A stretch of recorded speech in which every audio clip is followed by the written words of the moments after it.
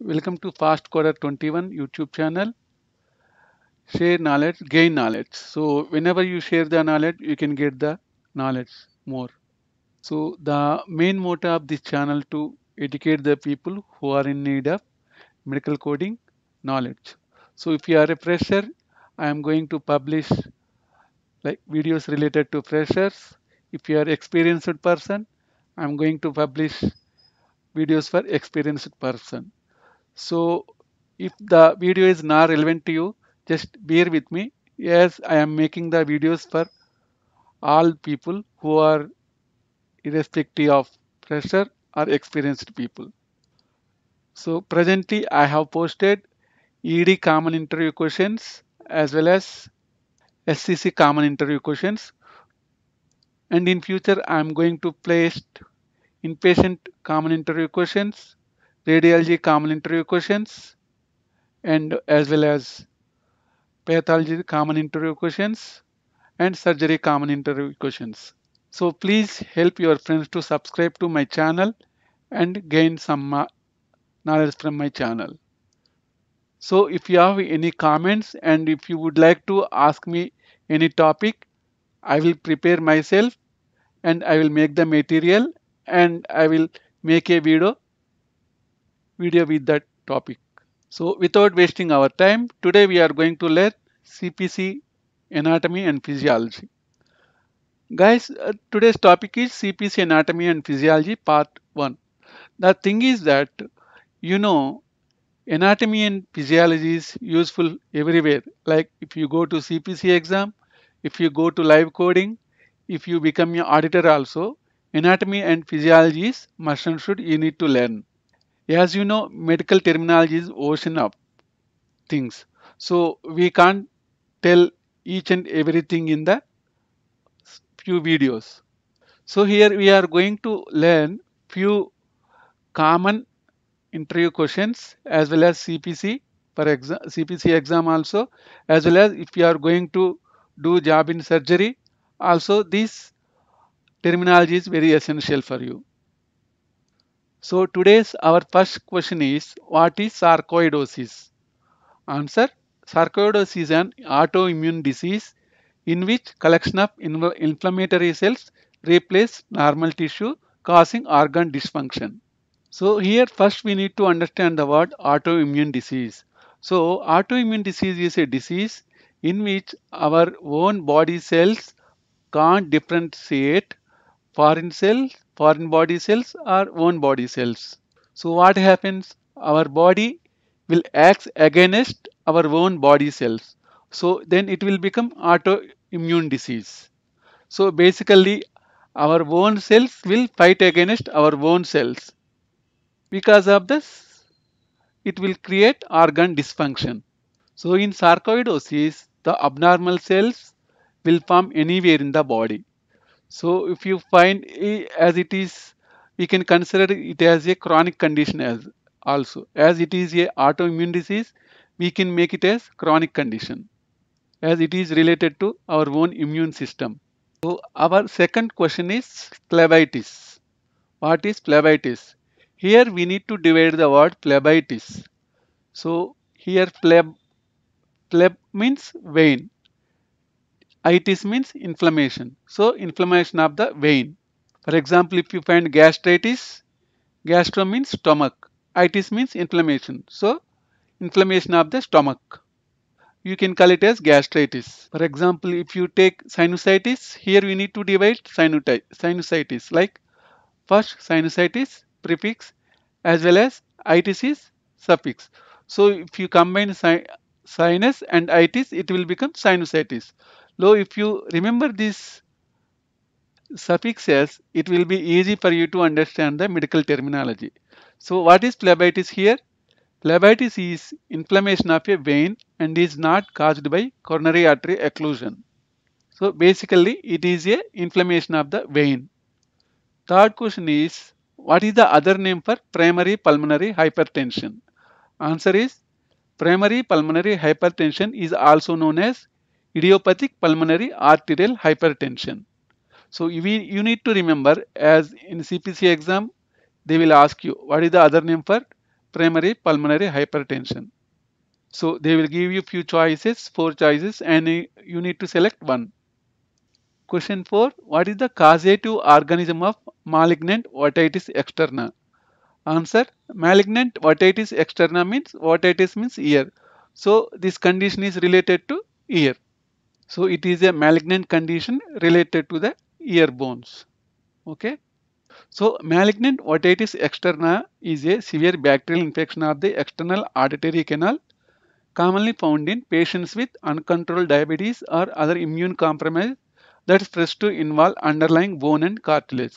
So basically it is a bone disease. So whoever has diabetes or other autoimmune disease, they are vulnerable to get this condition. So they need to take care. Next question is, what is the term glosso? Glass and O. Here glass is prefix, O means combining vowel. So here glosso means tongue. For example, if you listen the word glossitis, itis means inflammation. Just now we have discussed.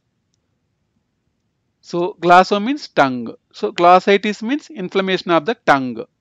So you need to know suffixes. If anyone want more knowledge of anatomy, just keep in the comment. I will make more videos about the suffixes and prefixes. See, what is the term sublingual? So here we need to divide sublingual. Sub means under, lingual means tongue. So it is like under the tongue. It is very easy if you know we are able to divide the word and we can identify prefix, combining vowel and suffix. Question number 7. What is diagnosis? Answer. The disease or condition that is named after a healthcare professional evaluates a patient's signs, symptoms and history. So for example, patient comes to the ED with abdominal pain. So what happens? Physician will perform some few basic tests and he will decide that it is a gastritis. Means here gastro means stomach, itis means inflammation. So inflammation of the stomach. So we can call it as this gastritis as diagnosis. So basically the disease or condition that is named after a. So here after is very important. After a healthcare professional evaluates a patient's sign, symptoms and history along with few tests. So next question is, what is prognosis? Answer. Prognosis means prediction of the probable outcome of a disease or disorder. So when you goes to a physician, whenever he will start any treatment to us, he will think about the prognosis. So for example, I am going to give this medication to these patients. What will happen in the future? Like because of those medications, that is the prognosis. So prediction of the probable outcome of a disease or disorder. So physician wise, he needs to think about the prognosis. Even our side, we need to think what happens next to my symptoms or disease or disorder.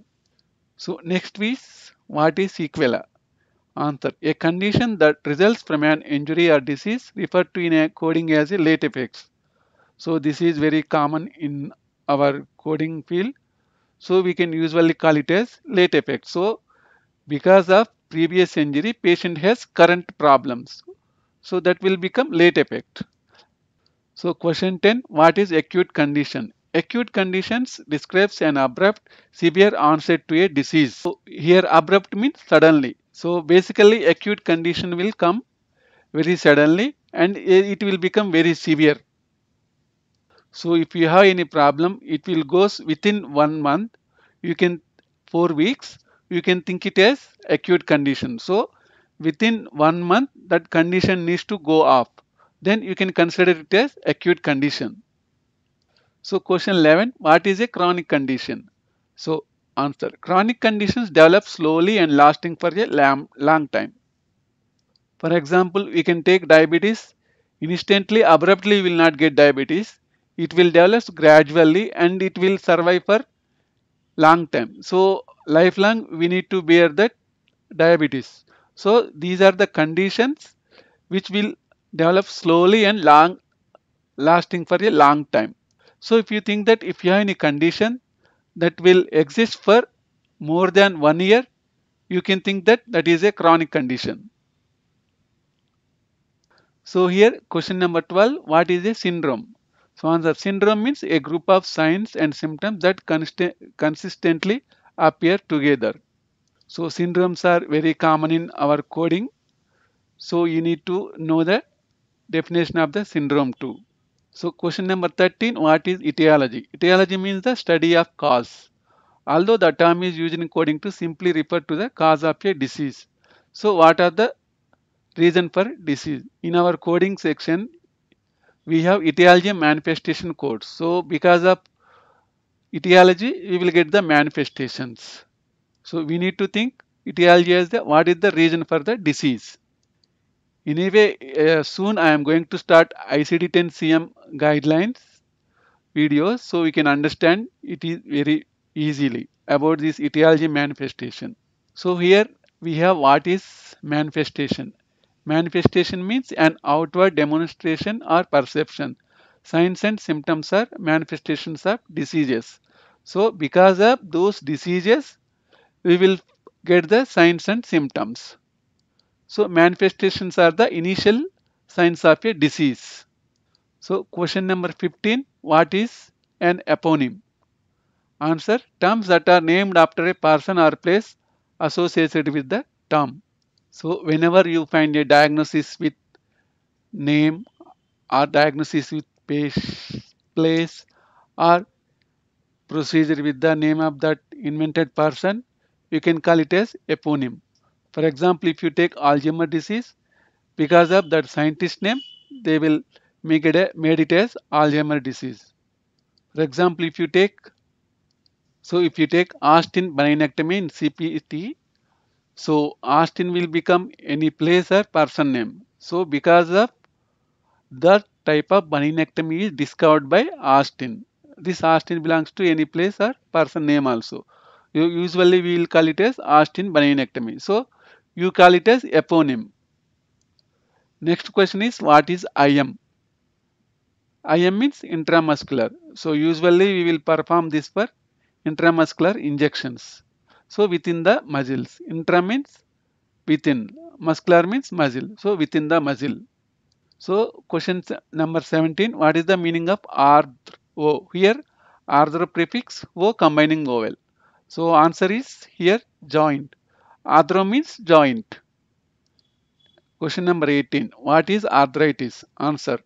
Arthro means joint. Itis means inflammation. So arthritis means inflammation of joint. Next to question number 19. What is polydactyly? So whenever you see any medical word, you are in a position to divide that word and understand the meaning here. For example, if you take this polydactyly, poly means many, dactyly means fingers or toes. So you can our answer is excessive fingers or toes. As I told you, poly means many, dactyly means fingers or toes. So answer is excessive fingers or toes. So question number 20. What is megaly? Answer, enlargement. For example, if you see the word splenomegaly means spleen, enlargement of spleen. So you need to, whenever you see splenomegaly, you need to divide the spleen is one organ and megaly is enlargement. So it will become splenomegaly, enlargement of the spleen. Question number 21. What is oma? Oma is a suffix. So answer, oma means tumor. Example, osteoma. Here if you see osteoma, you need to divide osteoma. Osteo means, means bone. Oma means tumor. So this is a bone tumor. So you need to divide the word and you can get the answer easily. You can understand easily what is the term. Question number 22. What is sclerosis? Answer, sclerosis means hardening. Example, arteriosclerosis means hardening of artery. Next one is what is stenosis? Answer, stenosis means narrowing. Example, tracheostenosis means narrowing of trachea or windpipe. Other name for trachea is windpipe. So don't get confused with sclerosis and stenosis. Sclerosis means hardening. Stenosis means narrowing. Question number 24. What is ectomy? Ectomy means removal. For example, if you see the procedure like thyroidectomy means you need to divide that word. So thyroid is prefix, ectomy is suffix. So ectomy means removal. So here thyroid means thyroid gland removal. Question number 25. What is lithotripsy? Here too you need to divide the word. You need to understand prefix and combining vowel and suffixes. If you know all these three parts, your life will become very easy. Even in CPC exam, even in live coding, even if you go to the interview also. So here our answer is litho means stone. You see here lithotripsy. Tripsy means destruction or fragmentation. So complete meaning is destruction of or fragmentation of stone. Lithotripsy. So question number 26. What is scopy? Answer. Scopy means viewing. Example colonoscopy. Here also you need to divide the word. Prefix and combining vowel and suffix. Here scopy means viewing. Colon means large intestine. So here colonoscopy, viewing of the large intestine using a scope. So we can call it as colonoscopy. So next to question number 27, what is disease? Answer. Disease means fusion and binding. We can call it as arthrodesis. So because of this arthrodesis, so we will restrict the movement of the spine. If we have spondylosis, all those conditions, physician will perform arthrodesis by limiting the movement of the spine. So here arthro means joint, disease means fusion. So fusion of a joint, arthrodesis means. Question number 20 is what is ostomy? Basically, ostomy is a artificial opening. For example, if someone has colon cancer, physician will remove the colon. What do you call that? Colectomy. Ectomy means removal. Colonectomy. Colon means our body part, large intestine. So body part removal is colectomy. That time they will create colostomy. So it is colostomy is one type of artificial opening. Question number 29. What is the difference between prefix my and combining vowel o versus prefix myel with combining vowel o? Answer. Myo means myocardium and myelo means spinal cord or bone marrow. So usually you can see this myo in the myocardial infarction where your heart arteries will get less blood. So you will get heart attack due to myocardial infarction. So question number 30, what is the use of musculoskeletal system? So what is the purpose? Answer. Musculoskeletal system give us support, movement and protection from injuries. Question number 31, what is anatomy? Answer. To cut apart, that study of the structure of the body. So if you want to know coding and if you want to write CPC exam, you need to know the anatomy and physiology of our body so that you can understand the wording easily. So basically anatomy means study of the structure of the body. So how our structure made. And next one, what is physiology? The study of the function of the body. So anatomy is study structure of the body and physiology is function of the body. So how all these structures combine and perform function. So we need to learn anatomy and physiology to code properly. Question number 33, what is dorsal? Answer, backside. So now coming words are very important in CPC as well as in live coding also. Why means whenever physician starts a procedure, he will tell us. So I have made incision on the dorsal side, ventral side, and I have ligated a superior artery, inferior artery. So all those words we are going to learn here. Even if you go to CPC exam also, you will get few operative reports. You need to read those operative reports and you need to code the scenario. So what is the question number 33? What is dorsal? So it is backside of any organ like our human body. And what is ventral? So ventral is front side of the body. Question number 35. What is superior? Towards the head. What is inferior? Towards the tail means toe side. What is ipsilateral? Answer same side. For example, if you take your hand and leg on left side, ipsilateral side. So leg is also left side, hand is also left side. So it will become ipsilateral on same side. What is contralateral? So if you take right leg and left hand, which is contralateral, opposite side. Question number 39. What is proximal? Near to the joint. Question number 40. What is distal? Far from the joint. Question number 41. What is supine position? Lying on back. So whenever physician takes the patient to operating room, based on the operation or surgery he is going to perform, place the patient on supine or prone positions. So if physician is performing surgery on back side, he will place the patient on prone position. So if physician is performing surgery on front side, he will make place patient on supine position.